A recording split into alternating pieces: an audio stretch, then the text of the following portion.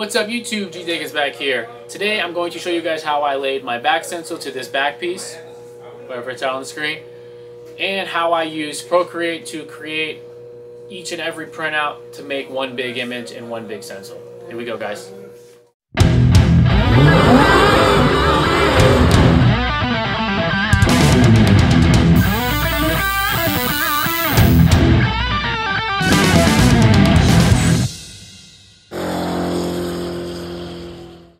Alright guys, so what I'm going to do is I'm going to take this image here that I use for the actual reference of the tattoo. You're not going to see my negative shades or cloud work or anything like that in this. This is, again, just for YouTube purposes. What I'm going to do here is I'm going to copy my canvas and I'm going to add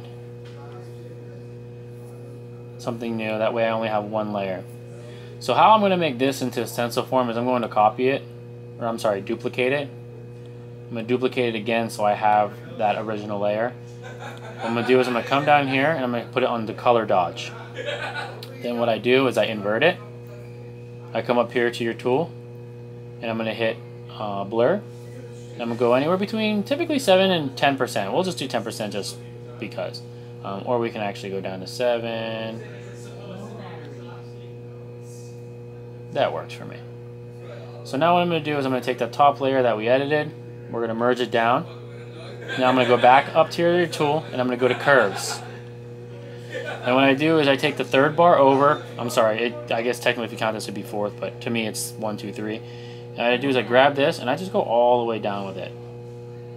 And there's my stencil. Okay.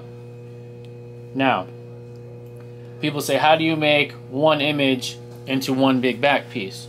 Well, essentially, I mean, there are so many different ways to do this. This is just how I do it. What I do is I take this layer here and I take my cutout tool and I select rectangle. Okay.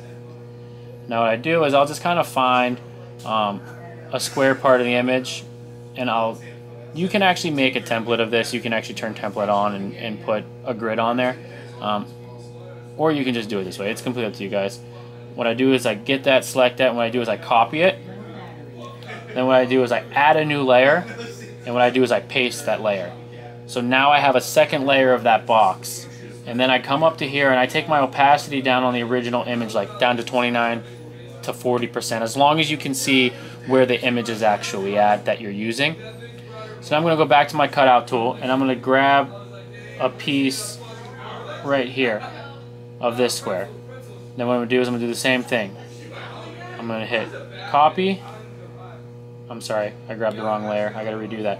So I'm going to go back to my original layer of the full image, take my cutout tool, cut the square out, copy it. Now I'm going to add another layer. There's that layer. I'm going to do the same thing. I'm going to go back to my original layer, layer 1. I'm going to need my cutout tool. Now I'm going to come here. Now I cut out this section. Okay. Copy it, add another layer, paste. There's that layer. Now I got one more time to do this, and then it's going to be the full image but split between 4 full-size sheets. So I'm going to come back to layer 1, take my cutout tool, grab right there, and I'm going to copy it, come here, and I'm going to paste it on another layer. Now what I have is I have 4 separate layers. I can take away my original layer. I've got 4 separate layers, all in which are going to be able to be printed off. As long as they're sized to the same when they're printed, they should all match up. Now how I'm going to make sure they're all sized is I'm going to take this image here and I'm going to drag it to the center. I'm going to take this next layer here, drag it to the center, take layer 4, I'm going to drag it to the center, and I'm going to take layer 3 and I'm going to drag it to the center. Now, how I size them all is I just select each one the same way, and then I just stretch them all to be to the same size.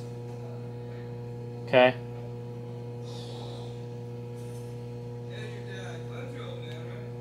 So now, each layer is going to be selectable to be the size of a big sheet, and all are going to line up as they should when they're printed out. And they should just make a big image of this. So once I print those out, each out individually, they will be exactly the same size. So everything's going to be able to just line right up and make one big image. If you guys have any questions regarding this, let me know down in the comment box.